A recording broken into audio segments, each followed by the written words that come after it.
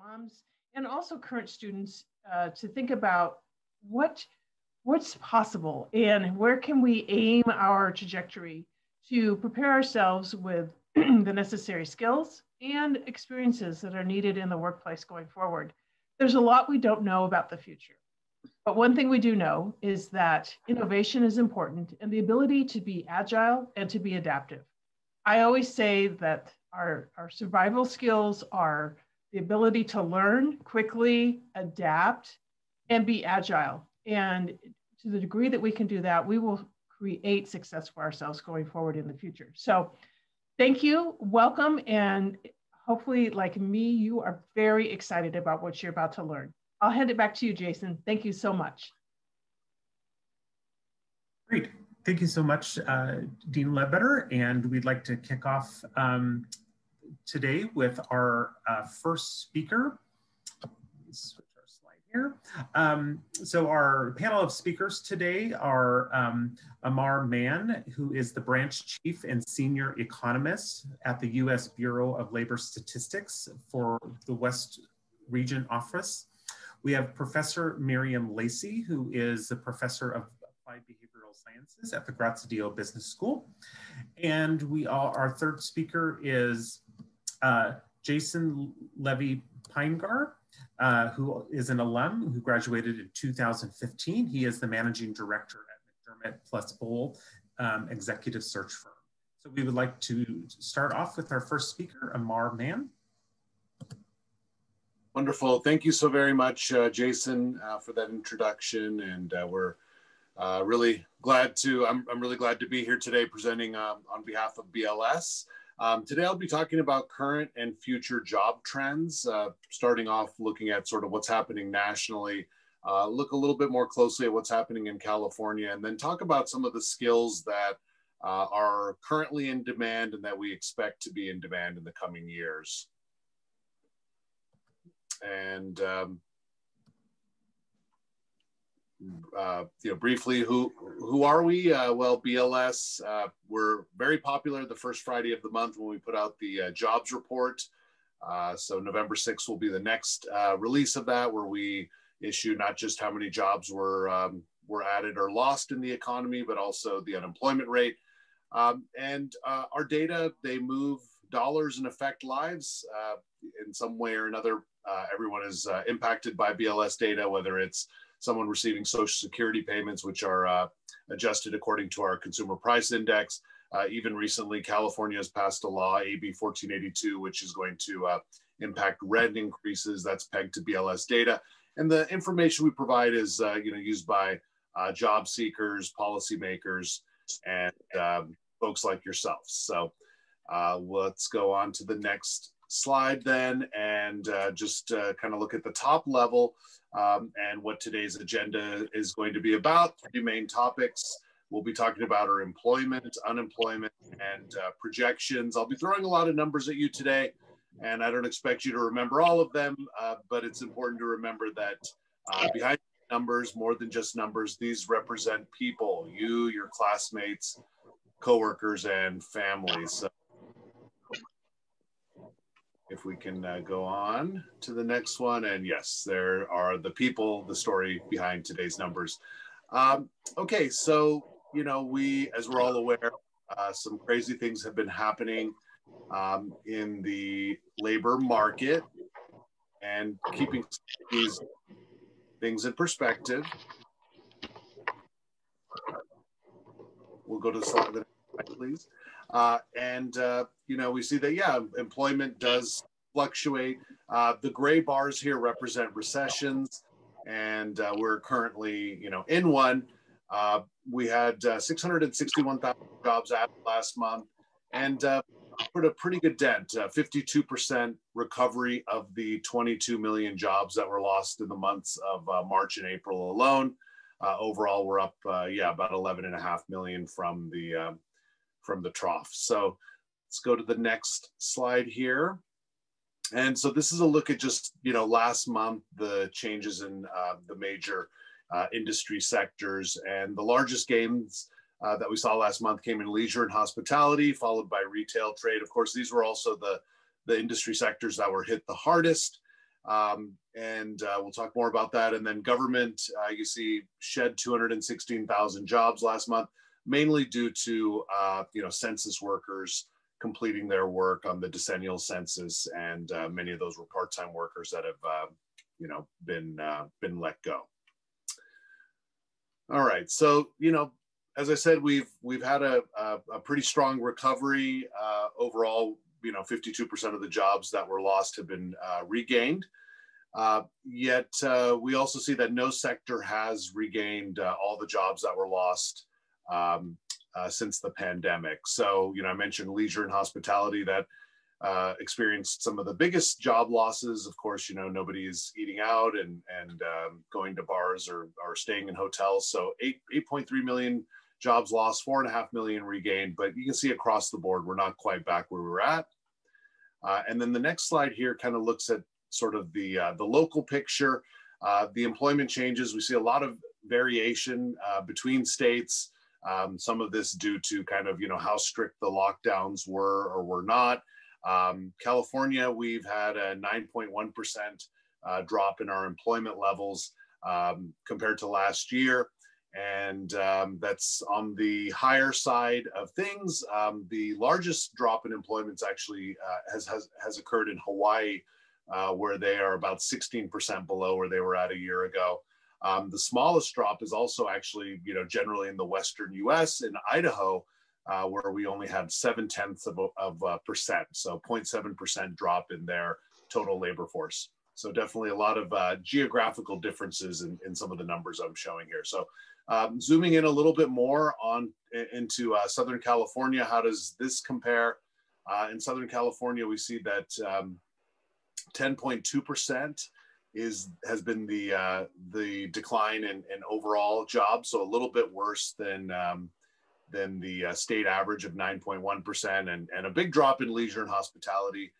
Of course, Disneyland's closed, and we see that along with all the other impacts that we've seen on restaurants and other businesses that are part of that sector. So about a third down, down about a third as far as the number of jobs in leisure and hospitality over the last year. Keeping our unemployment rates in perspective, 7.9% is the latest reading. Really it's been crazy that in the course of a couple of months, we went from our lowest ever recorded unemployment rate of 3.5% in February to now as high as nearly 15%. And now we've cut that in about half to about 7.9%. So still quite a bit higher than what we've seen in the past. Going to the next slide. In terms of educational attainment too, what's been a little unusual in this latest recession is it's affected all levels of educational attainment. Going into the Great Recession a little over a decade ago, we saw that those with bachelor's degrees or higher were a little bit more insulated compared to those with less than a high school, for sure, where we had a lot of construction and manufacturing jobs were lost at that time. This has been definitely in a more kind of broadly based recession. We'll go on to the next slide, please. And but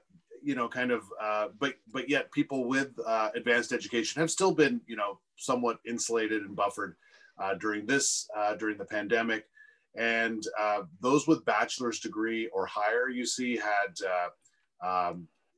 were able to telework and maintain employment and were able to work remotely during the pandemic. So certainly having an advanced education, we see it pays off with lower unemployment rates and higher wages, but also, more opportunities to telework, during this very crazy time. Going to the next slide here, if we look at kind of this is sort of the local picture, we see that, toward the coastal regions have had lower unemployment. I almost feel like a weatherman here. The coastal regions, we see lower unemployment, and in the Central Valley, we see higher unemployment. As we move out to the east, we see higher unemployment rates. Okay, so let's go on. So let's start to, let's talk about where the jobs are currently and where they'll be in the future. I've got to say one thing just to preface all of this. Our jobs projections, these were created late 2019. So before the pandemic, before anyone knew, what we would be facing here. So I'll have some comments on how these projections are and will be changing. But overall, we're expecting a 3.7% overall job growth in the next decade. And if we go to the next slide. Good morning, and thank you for calling the Culver Hotel. This is Raquel speaking. How can I help you? Hi, Raquel. I'd like to get a reservation tonight. No, I'm kidding. Okay, I'm assuming you all. All right, let's go on to the next slide here. So Southern California versus the United States. As I'm showing these numbers, it's important to kind of keep in mind that generally speaking, California, especially when we're talking about wages, has higher wages than the rest of the country. There's a higher pay differential here. So you get paid more to do the same jobs, in California and certainly in Southern California. Of course, it also costs a little bit more to live here, but keep that in mind. So we see, for example, the percent difference overall is 12%. Really jumps out in arts, design, entertainment, Hollywood, et cetera, 34% higher there. So let's go on. So as I mentioned, we're expecting 3.7% total growth in the not so much the workforce, but the number of people employed. Those are two different things. The actual number of people employed, about 6 million more jobs expected by 2029. And, 09 to 1909, we were coming out of, we were still in a recession and coming out of it. And so we've had, some really solid job growth over the last decade, and expecting to see continued growth, but at a slower rate in the next decade. Healthcare, generally just a lot of this is demographics driven. I think, probably a lot of you could have guessed this or know this, that healthcare is expected to be the fastest growing industry sector. So basically healthcare and tech, as far as kind of higher paying jobs that are expected to be in demand. Those are the two kind of major industries where we see current and continued growth occurring. And a lot of numbers there. So, be happy to, these will be made available later. So, you can pour over these numbers, and all this information's on our bls.gov website. So most of the fastest growing jobs in terms of percentage growth are in healthcare. A lot of these are growing off of kind of a smaller base, but you see that, especially the healthcare jobs here tend to be on the higher paying side. Again, these are national median wages. So, you'd probably tack on about 20% to get the average wage, the median wage rather, in Southern California. So see some things with clean energy as well that we expect to grow over the next decade. So I'd mentioned that, we put out our projections, which were based on 2019 assumptions, pre-pandemic assumptions. So, there's a lot of uncertainty and going forward and different, alternate scenarios, that we have, that we're running to, based on different assumptions. So we're doing an additional release. This will be coming out shortly just to make you aware. So we'll be updating some of these projections numbers that I'm sharing with you today, that I've shared already with you today. And why are we doing this? Well, I think there's a lot of demand for this from the public and from our customers. Also, multiple scenarios are going to better reflect uncertainty. So we'll be running, different assumptions and different scenarios.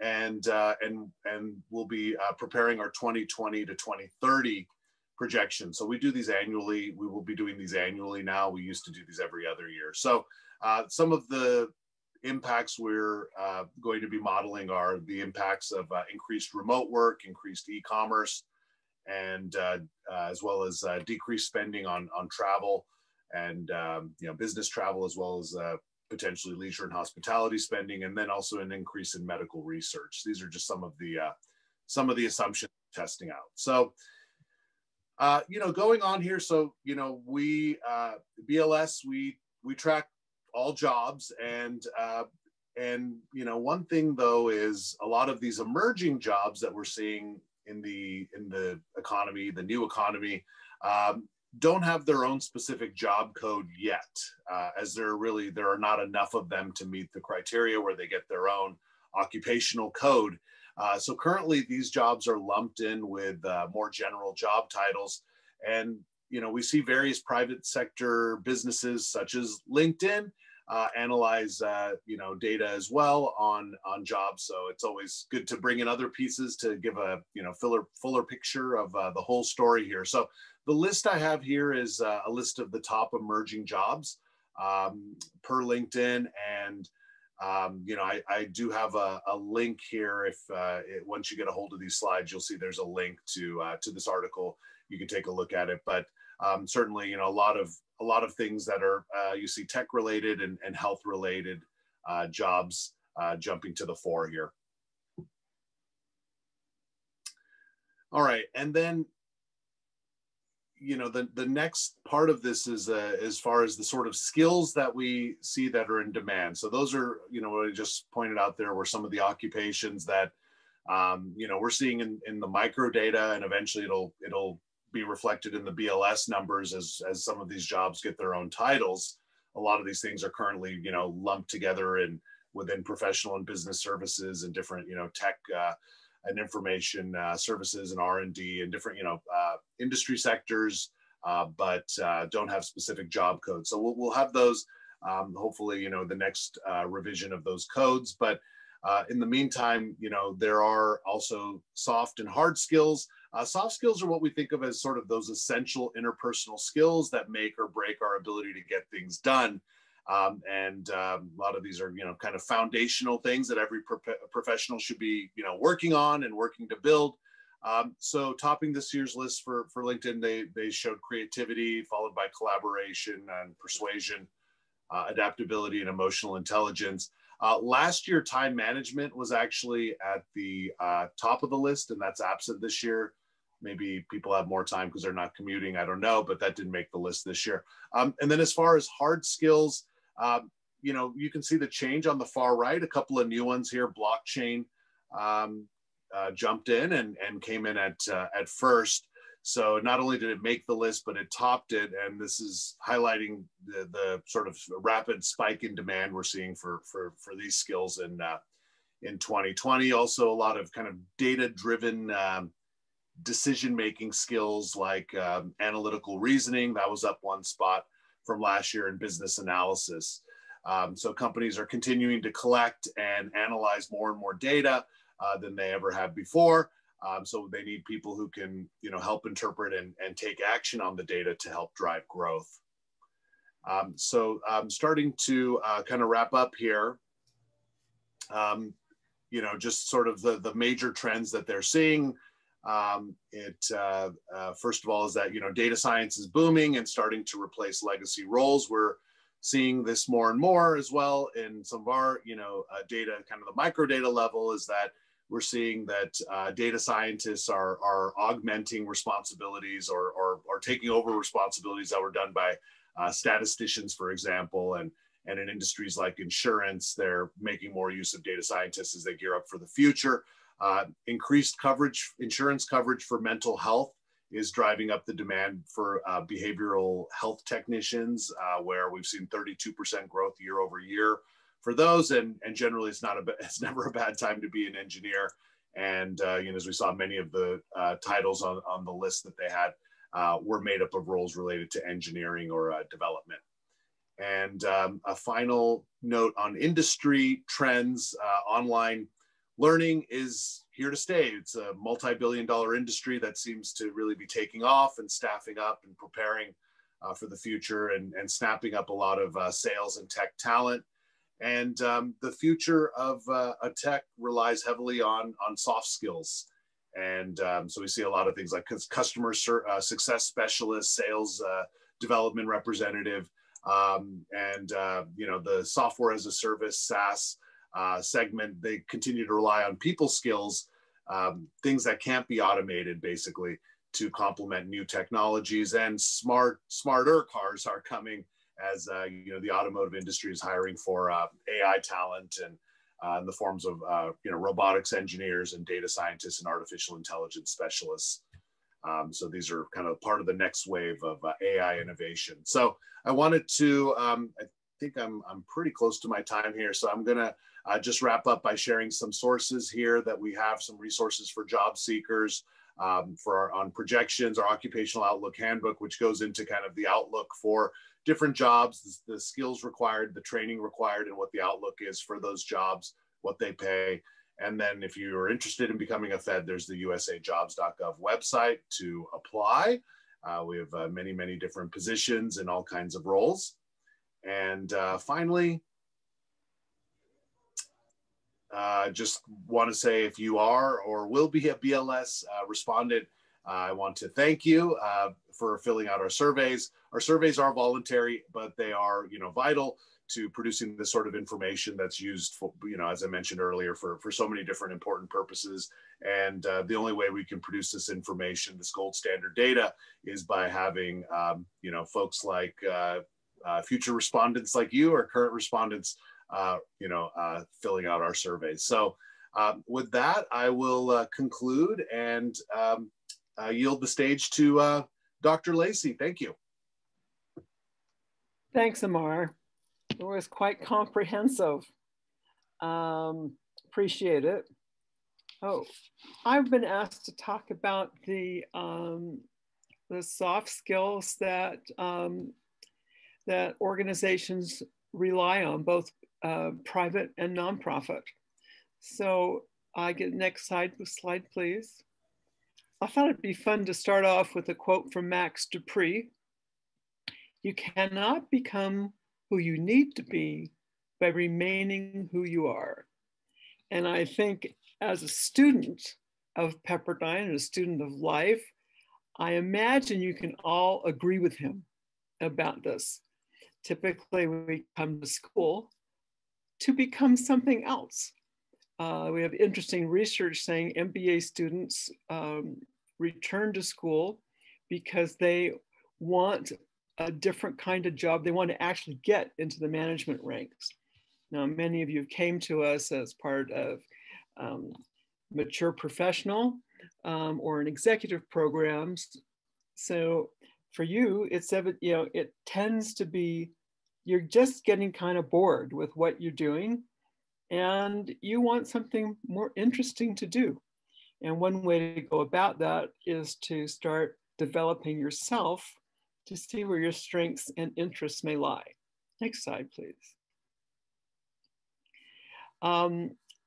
Recently, well, several years ago,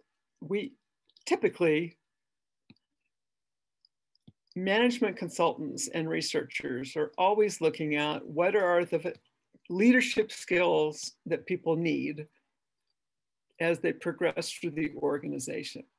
This was an interesting one on the path to the C-suite. It says new path. I'm not so sure it's a new path.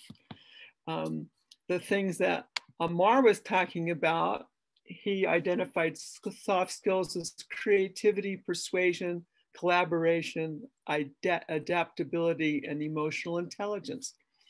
I think all those are subsections of communicator and collaborator. The one we've been seeing recently, the last decade, is the addition of strategic thinker. Okay, so you cannot go wrong focusing on those three areas, regardless of what level you're at in the organization. Next slide, please. Okay, the father of management, the greatest management thought leader of all time, is Peter Drucker.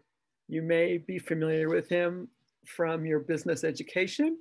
He's the one that came up with a model plan, planning, staffing, operating, strategy. Anyway, there were 5 things that he came up with that most business curriculums are based around. Okay. But he also says, find your strengths and make an action plan. So we're going to talk a little bit about what he means by that. Okay, next slide, please. Oops, there we go.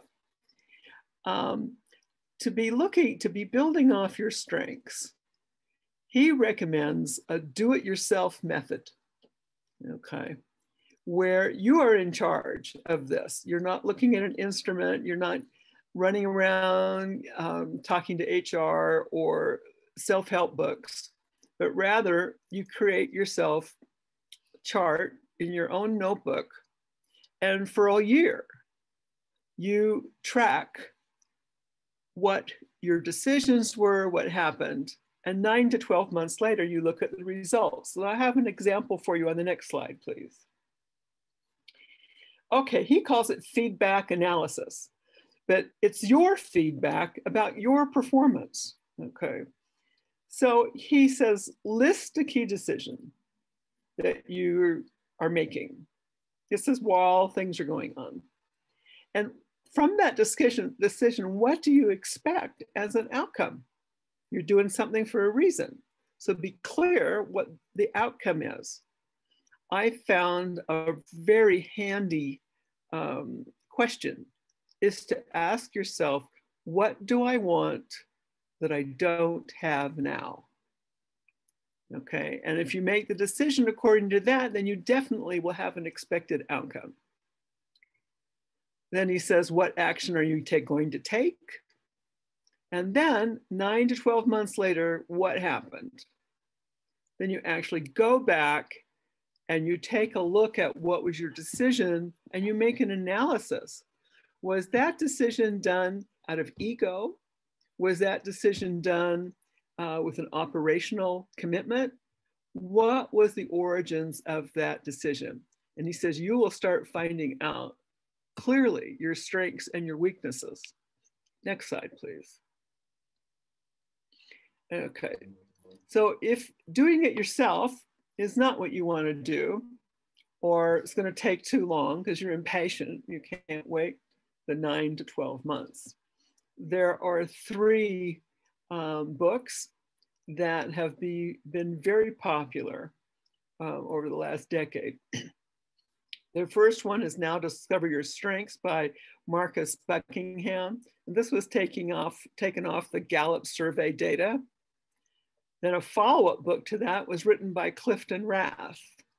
And this has, they both have inventories and they both have codes inside the book. You have a distinct buyer code that you can do it online. You can do the inventory online and it will pop up a report for you based on the inventory. Both those books are very price conscious. They don't cost an arm and a leg. And the other one I've just recently become aware of is Richard Schell's book. He's from Wharton. And he says, launching your personal search for success.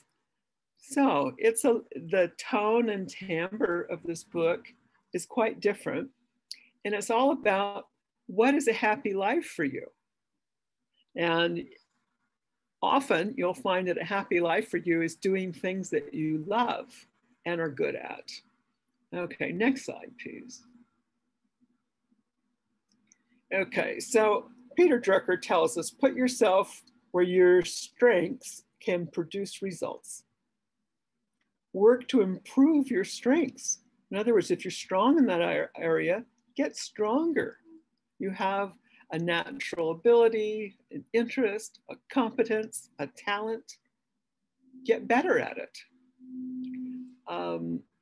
We know from other theorists that to get better at something, you really have to spend about 10,000 hours practicing at something.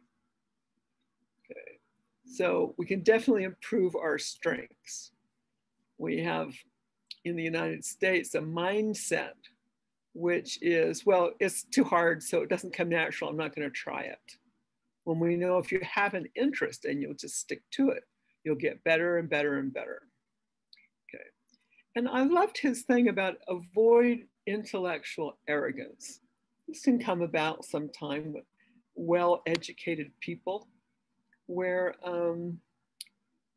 we're arrogant. We think our way is the best way. And it's not just well-educated people, it's really a phenomenon of human experience. We all think that we see reality the best. And you can see how that causes problems with bosses or coworkers because they think they see reality the best.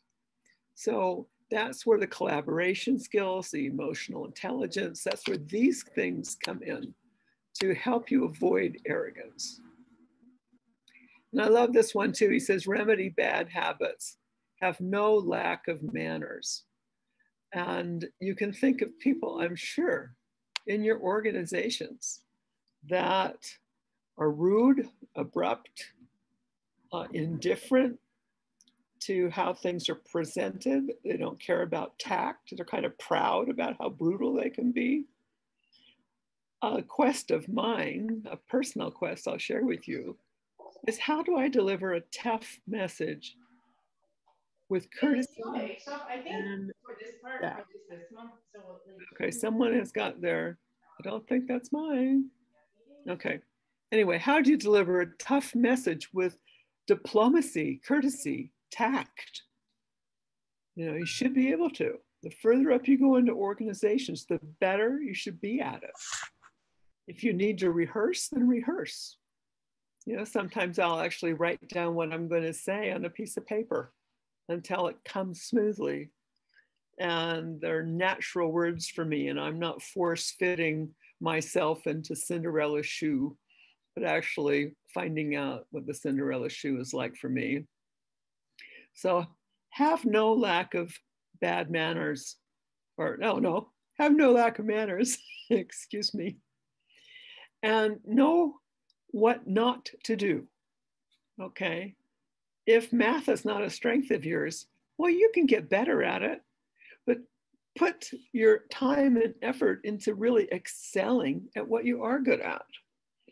You know, I don't want people to think, oh, I'm not supposed to develop any of my weaknesses. I think that would be a mistake, even though the preponderance of data is saying go with your strengths. I think you can still do that and beef up areas of weakness.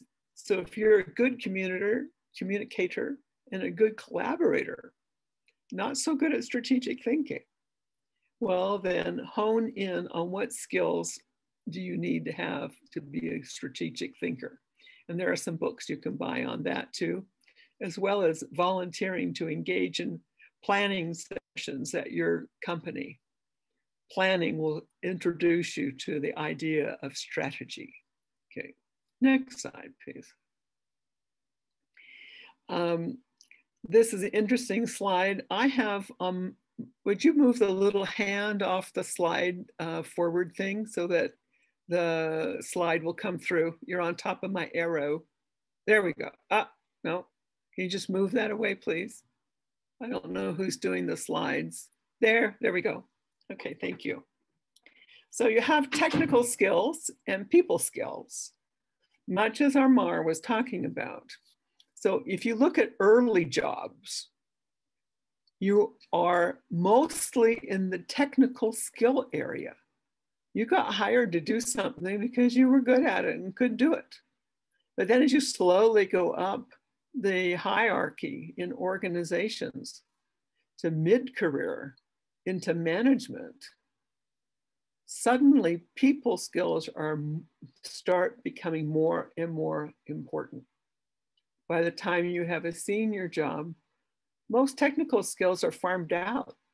You hire a technology guy, you hire a finance person, you hire marketing, you hire those skills so that you have the latest and the greatest approaches and expertise in charge of those things for you. And while it's best for you to be well read in those areas, give up being a specialist. You need to go with the people skills, because you cannot, while you can have HR people, of course, or sometimes we have chief people officers and things like that in organizations these days. While you can hire them to do things for you, they cannot have the tough conversations that need to occur. We fall into management traps all the time of creating a new policy when managers are not comfortable having a difficult conversation with one or a few people. We make a policy to apply to 10,000 people. And we end up with policy manuals nobody reads. And all what they do is they make your companies exposed to litigation because it's in the policy. You deviated from the policy. So we know over time, the fewer policies we have, the more general that are purpose driven are the best ones to have in organizations. Okay, next slide, please. There we go. This is my last slide, I think. And this is Viktor Frankl. I'm a big fan of his. You may know him. He's a philosopher, a psychiatrist, therapist, and he was also a survivor of the Holocaust. I believe it was Auschwitz he was at. He wrote a very poignant special book, a small read, about his approach to life. And when he's thinking, how did I make it through? How was I one of the few survivors? He says, between stimulus and response, there's a space. And in that space is our power to choose our response. No one's gonna make me do it, okay? I get to choose my response. And in our response lies our growth and our freedom. So what will you choose? What next slide, please? So what will you choose? Will you find out your strengths, do it systematically so you can sidestep your biases? Are you gonna do it yourself or use a strengths finder? Seek out growth and learning to grow your strengths. And I'll leave you with the last thought, which is do what you love and are good at. And don't be afraid to get better at it.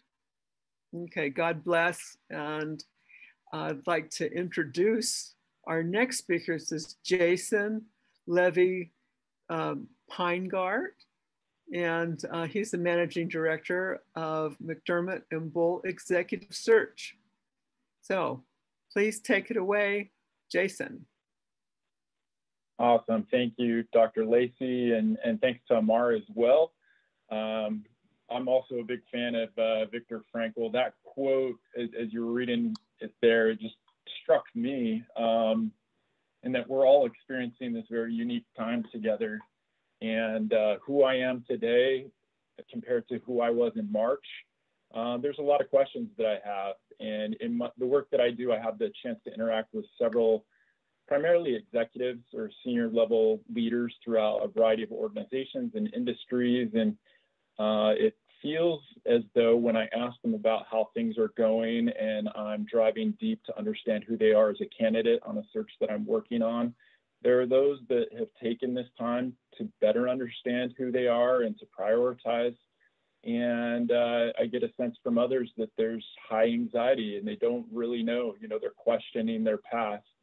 And so I think that quote that we heard and that choice that you make, part of that I see in the choice that you guys have made to be a part of an event like this today. It's not something that you had to do. It's not something that countless thousands of people are not doing right now, but you're making a conscious choice to do it. And another quote that I've loved, it's often attributed to Edmund Burke, another philosopher, is that the only thing necessary for the triumph of evil is that good men or women do nothing. And right now it can feel like the world's just spinning out of control. I don't have the power to do anything, but you do. Hopefully you've taken the gift of this time to self-reflect. And if you've taken it a bit for granted, start today. Really reflect on the things that matter most to you, your sense of purpose, what that is, what inspires you, the passion, and then make a determination each day to do something different than you did the day before. And it can be small. That's how we make an impact in this world. I'm going to dive in at a macro level, but a lot of this is going to be based off more of the qualitative aspects, the lens of my my work as an executive search consultant with a global presence. So I'll go through some of these quite quickly because I want to be able to move on to some later slides as well as our Q&A together. But a commonality among these locales that you'll see here listed both globally and nationally is economic freedom and ease of doing business. In the run-up to COVID, these were places that were hot and bustling, and some of that growth still continues today, or they're the ones that have been most ready and able to adapt and get creative, innovate, and make changes to their business strategies. I've got London on the list. A fun fact there is that most billionaires, it's the home to most billionaires worldwide. You've got, let's see, Paris. It's top ranked in terms of intellectual capital and innovation. It's also one of the places in Europe with the lowest unemployment rate and high salaries for folks in HR, sales, and finance. Working on a search right there in Paris, France for a consumer products company in the beauty space right now. And the business is growing, especially in e-commerce.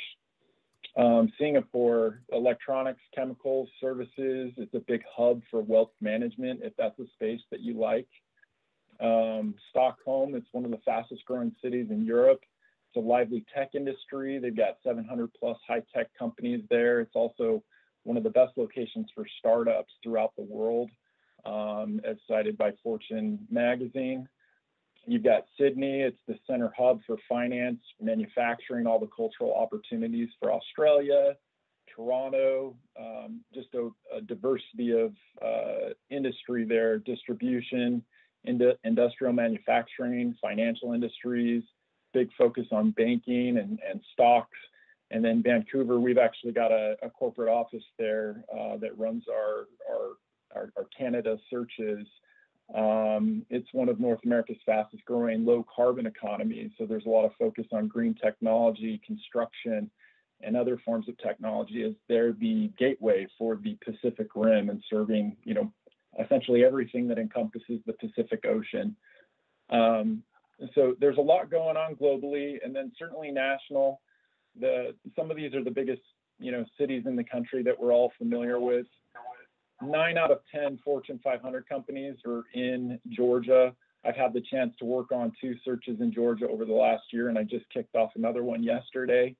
There's a lot of global headquarters that have moved there. They've made it really easy for businesses to do business. Healthcare, logistics, professional and business services, manufacturing, it's all there in the Georgia area. Chicago, it's the 3rd largest city in the country.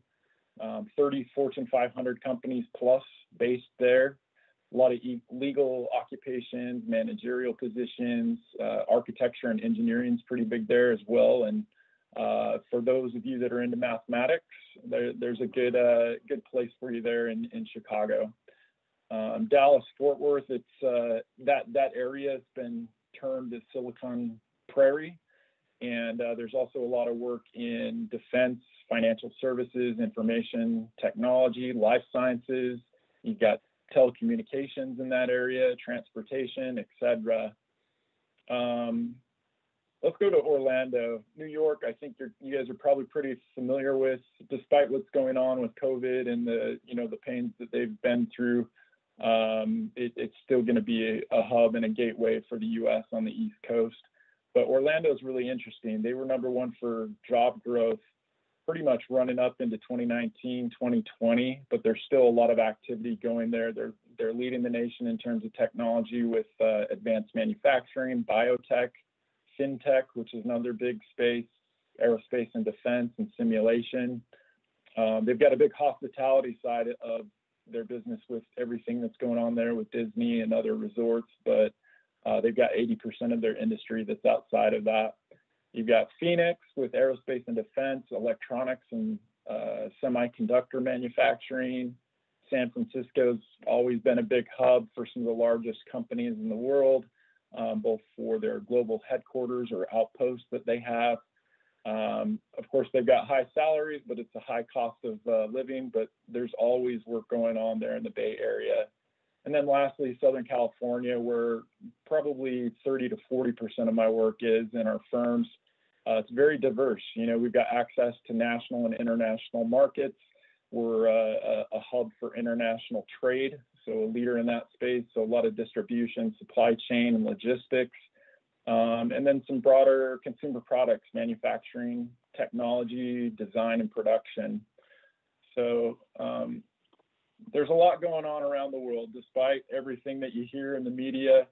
I think the most important thing as we go along further here is just knowing who you are and where you play. This information, we've got a lot of good, rich data, but it's knowing yourself first. That's going to help you to know how best to use this information to your benefit. So we'll go on to industries and hard skills. And a lot of these make sense. As you look at the industries, healthcare, obviously, there's a lot of pressure that's been put on the industry and the systems through COVID. So it's no surprise to see healthcare services and med device up there at the top. They were leading the way in a lot of ways going into COVID, but there's definitely a lot of demand and growth there now.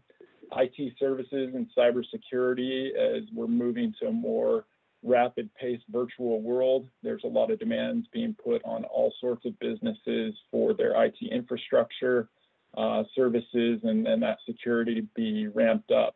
So we're seeing many inquiries on bringing on board directors, VPs, and CIOs, you know, that can help businesses to navigate the terrain because it's so quickly changing and evolving. E-commerce is big. The last 3 of the 5 searches that I've had the chance to pitch on with companies are all regarding e-commerce, and they're typically big CPG companies that have been significantly impacted through COVID and are looking to make big changes in their model and go direct to consumer. We're also seeing B2B players moving more. I'm sorry? Okay, we're going to keep going here. Of course, logistics, distribution and delivery, getting all the supplies throughout the country. You think about food and beverage and how that's been impacted and the different demands on PPE and other requirements or products. There's a lot of activity there in manufacturing, e-learning, which we talked about earlier. Professional and business services is big, especially for temporary or project-based activities. So many companies are looking for experts to come in and help them navigate this time. So there's a lot of growth there. Last area that I wanted to talk about in terms of industry, it's not really industry, but because they serve many, but private equity. It wasn't an area that I was very familiar with coming out of my FEMBA program with Pepperdine. Half of my work is for portfolio companies that have major investors, private equity that's come in, you know, purchase maybe a struggling business and are looking to integrate, maybe do some further mergers and acquisitions. If you're interested, I would love to talk to you about it. And I think it's a cool space to get into regardless of your skill set. Certainly if you come from finance, kind of an FP&A background or want to move that route or help with integration work and systems, there's a lot of need for talent within private equity to come in and help these businesses to return a profit and position them for a future sale. And what's nice is that regardless of whether the economy is going up or even when it's going down a bit, these are organizations or entities that are always going to provide some sort of stability for you in your career. And then the hard skills that are here, you know, there's several to focus on. I think pick 3. You know, what are the things that you're most passionate about that define who you are, your identity as an employer, and the value that you bring to an organization? So there's a variety, and I would encourage you to go, you know, online and seek out some of these things. We've talked about e-commerce as a big one, of course, technology, automation. I think management is probably the biggest and one of my favorites because none of this gets done without good quality leadership. So we're going to move on to the next slide here. And these are just some takeaways that I would say for you to remember. We've talked about some of these earlier on. but be bold, but humble. It's one of the most important skills, soft skills that you can have as you're presenting yourself to future employers and to colleagues and friends. They want to see that you're somebody that's confident, but comfortable and humble in their skin. Work on your why. Know why it is that you're doing what you're doing. Or if you're considering doing something else, why is that? What's missing? You really need to be able to work on your why and to communicate it. Start with Why by Simon Sinek, which you'll see as a resource. It's really great. So I'd encourage you to read that. It can help a lot. Sharpen the saw, take advantage of this time, learn a new skill, read a book, develop in an area that you've been working on, but maybe it's had to be put on hold for a while. Find a mentor. People are willing to give help and they're yearning for connection right now. It's a perfect time to find somebody that's doing the thing that you want to do and reach out to them and let them know why you're interested in getting to know them. And then of course, give back yourself, whether it be as a mentor for somebody else. Get outside of yourself, give of your time. It's one of the best things that you can do.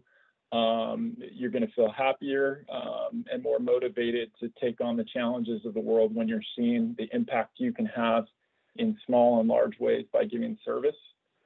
Be curious proactively. Don't just ask questions, but then, take that question and proactively go get answers, whether it be through a website, online, but more importantly, make connections with people that can answer those questions for you, whether that be the mentor or whatnot. And lastly, show your passion. Every stage of the process, don't just tell people, what it is that you do and what it is that you're looking for. Let them know your why. So for instance, I've been working on mine a lot, and I love to enrich and inspire the lives of the individuals and organizations that I serve. I want to help them to achieve meaningful goals together. That's what I do through my work as an executive search consultant. And it gives me purpose in, every activity that I have throughout my day.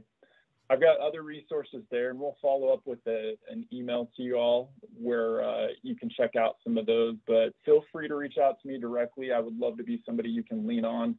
I'm on LinkedIn, so looking forward to connecting. And I'm going to pass it over now to Jason. So I'll just repeat what I just said. So thank you so very much, Jason, Professor Lacey, and Amar, for your amazing presentations today and all the wisdom that you gave us on both hard skills and soft skills and the global perspective, the national perspective, and the local perspective. And right now we'll take a couple of questions for our Q&A, and then we'll move into a short little presentation by our Career and Professional Development Department by Stacey Bevins. So let's see, I'll go to the chat here to see what questions have been input there.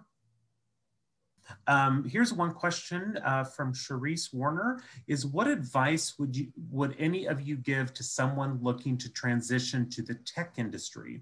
I'm currently an engineering advisor in energy, but I want to leverage the growth in tech while also better applying my strengths. I can jump in here first and foremost. I don't know your background. Would love to talk with you specifically if you do want to reach out. To the point about reaching out to others that can mentor you, find somebody that appears to be doing the thing that you want to be doing. And even further, maybe you could find somebody that has a similar career path. Maybe they had a degree that was a little bit outside the norm for, technology, and ask them how they did it. You'd be surprised at how many people are just willing to give part of their wisdom and help you along.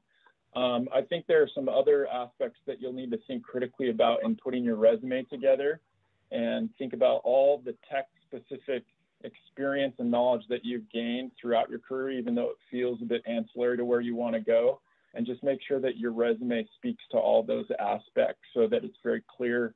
And then get the passion and the why out front, and get that tight. Practice telling that to others, whether it be professors, partner, friends, until it sounds and feels good, and that passion for making that change is believable.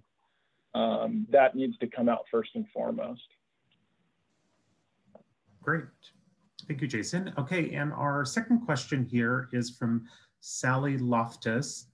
I am aware that the Bureau of Labor Statistics is predicting a decrease in labor participation rates due to our aging population.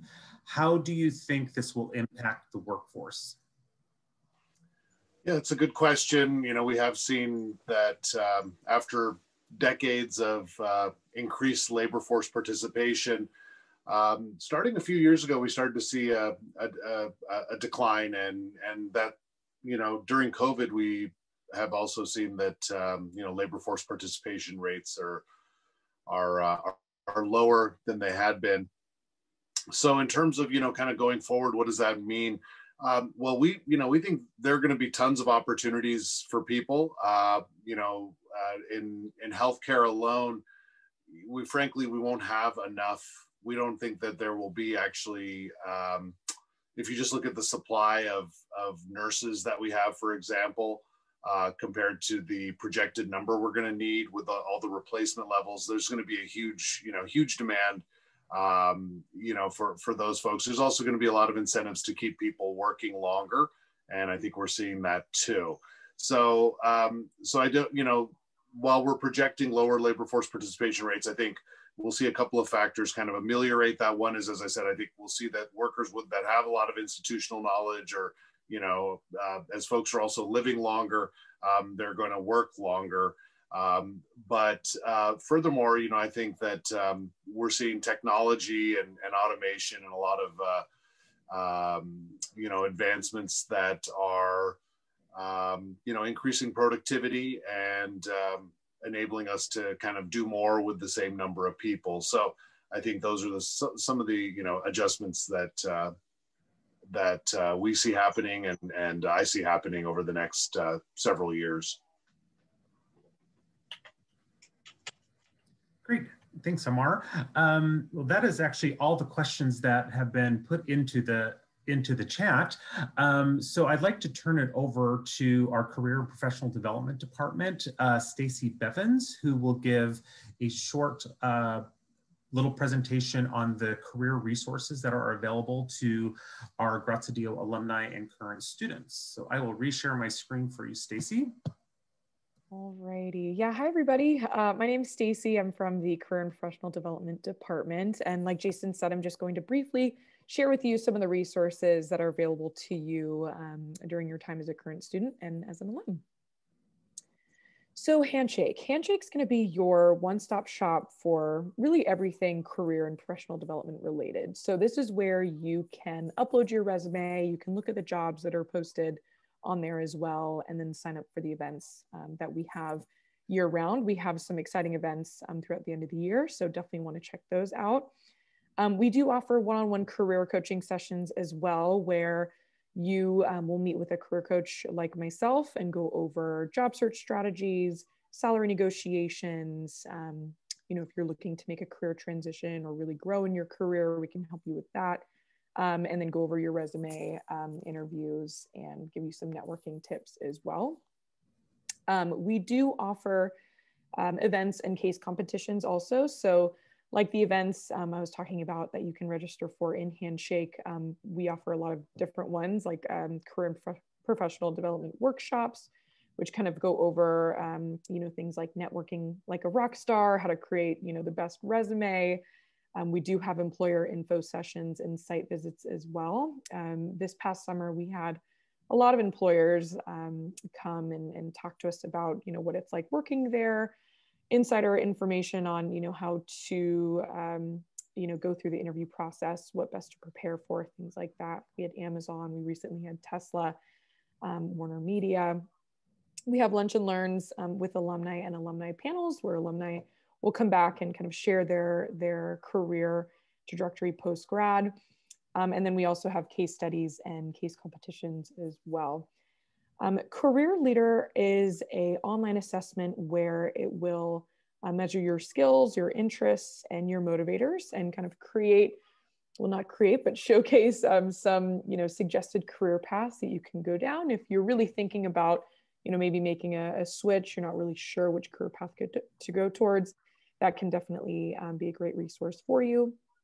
And then we also have our micro internship program as well, which are short-term paid remote opportunities, really just designed for you to maybe get some exposure into a different industry that you're looking to get into and make some connections as well. If you have any specific questions, please feel free to reach out to us at CPD at pepperdine.edu, and I can chat or put that into the chat as well. But thanks so much.